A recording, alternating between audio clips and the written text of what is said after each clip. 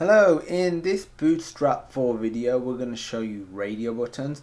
Unlike a conventional button, even though we have different styles and different types, they're all just a single click and perform a certain action button. You click it, it does something. It's as simple as that.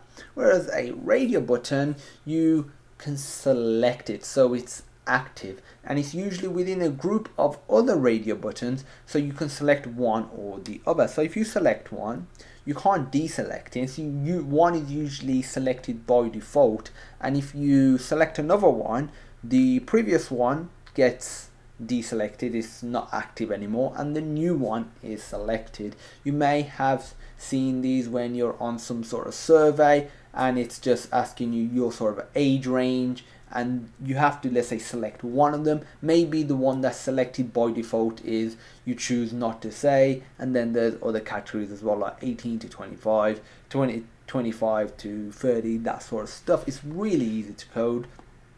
Bootstrap does an amazing job of handling all of this stuff for you. First of all, let's just create some new lines. So you want to create a div, and the div is going to have a class of btn-group, which is button group, because it's going to be a group of buttons. I'm going to put data-toggle, oopsie daisy, equals button, because, well, you're toggling between buttons. That's what they are. They're radio buttons. Now we're going to have a label.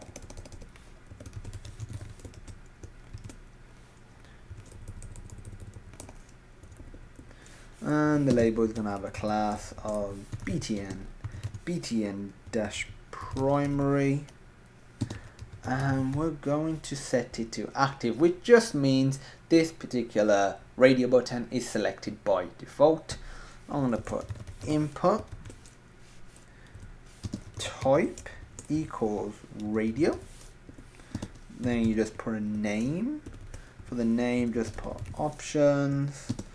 You can put an ID. I'm just going to put option 1, but the ID is more used in something like JavaScript or jQuery, or some sort of server-side language like PHP, so you can detect which one has been selected and then perform a certain piece of code accordingly. But that's more specific to your website. It's going to put autocomplete equals off, and then simply you need to also put an empty attribute of checked, which just goes hand in hand with the active class. So it just states that this radio button is selected by default. And I'm just going to use the example that I used before. So I'm going to say choose not to say. This is essentially going to be age, and by default it's going to be choose not to say is selected. And to save time, I'm just going to copy and paste this. I'm going to get rid of the active from here, because only one can be active at any given time. Just increment this to option 2, get rid of the checked attribute, because again only one can be active at any given time. For this, I'm going to put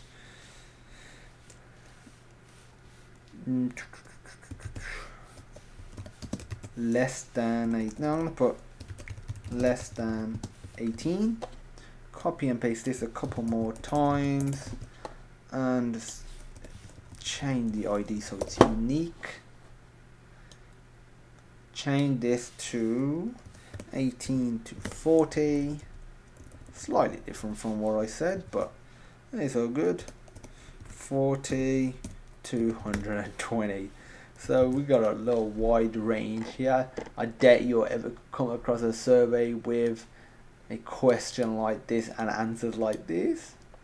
So let's go to our browser, refresh. If we scroll down, we have our 4 radio buttons, and they're within a radio group, within a button group, and the first radio button is selected. If I click it, it doesn't deselect itself. That's the thing with radio buttons. One has to always be selected, and you can't deselect it. To essentially deselect it, you need to select another one. So I'm 23, so if I were to click this 18 to 40, it's now 18 to 40, and as you can see, this is no longer active. Or I'm 55 and I want to click 40 to 120.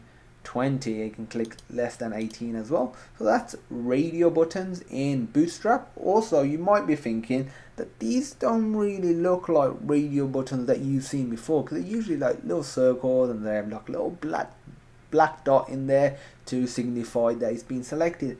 And yeah, they look different, but they perform the same. If you want them to look like that, just remove some of these classes, like the button styling classes, and apply some CSS to make it look the way you want it to. Also, you may have noticed we use BTN and BTN primary, and this is also used in some of the other buttons that we have looked at. You can also easily mix and match it for something like BTN-danger-outline. We actually recommend that. Check that out. Just try using these different button types in your radio buttons. If you have any questions, feel free to post them on sonarlearning.co.uk/questions.php. There'll be a link in the description to that, so you don't need to remember it. There'll be another link in the description to the source code from this video. Please rate, comment and subscribe, as it does really help keep the content free. Plus, it also helps us create more great videos like this one on a regular basis. And as usual, thank you for watching, and I hope you have a great day.